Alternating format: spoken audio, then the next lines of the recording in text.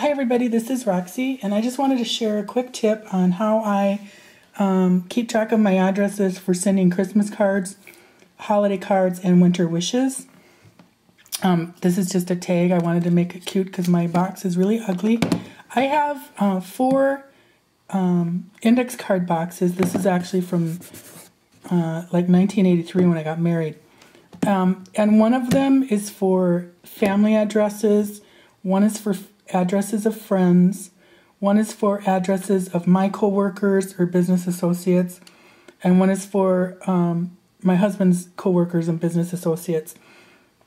For each box, I have an index, A through Z index, with index cards, and on the index cards I will put, let me find somebody who's passed away. I keep people who've passed away in the back, I don't know why. But, so I have their address, the year that I sent them a card, and I'll write down the year, and then if they've returned a card, I put a check mark just to kind of keep track of, who sends what. And I started this when we got married, and I don't want to show all the personal information, but what I used it for was sending thank you cards after our wedding. So on all of the family ones that were alive when we got married or were at our wedding, I have what they gave us, i.e. so I could send a thank you card. But it's kind of fun to look back and see what people gave us. I still remember, of course, some of the things. But anyways, it was. I also use that if somebody's having a party, and like my sister-in-law has a Christmas party every year. So I don't want to give her the same hostess gift of a box of chocolates or a candle or a dish towel every year. So I'll keep track of what I give her every year per year.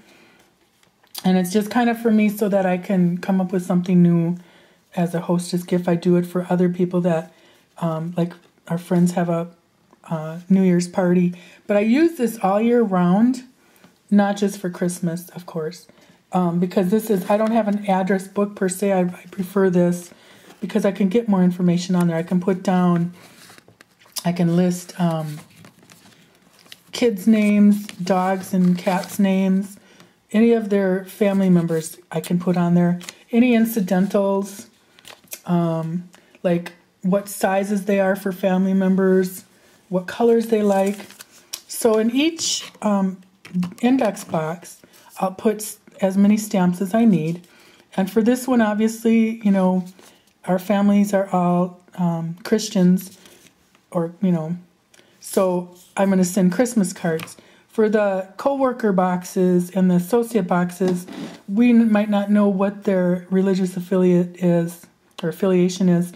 So those I might, more than likely, will send winter wishes or holiday season cards. And then those I'd prefer not to use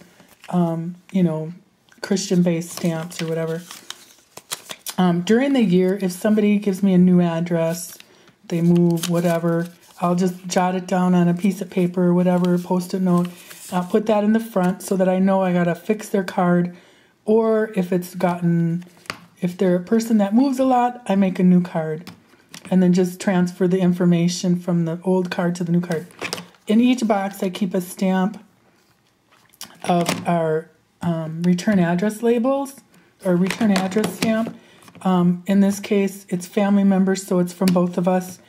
So I actually will use this with our friend box too, but our business associates, those will be labels from myself or labels from my husband. So this is just easy for me. Like I said, I've had this system since 1983. It's worked really well. And then what I can do is I can go through this before I start making my cards, update anything I need.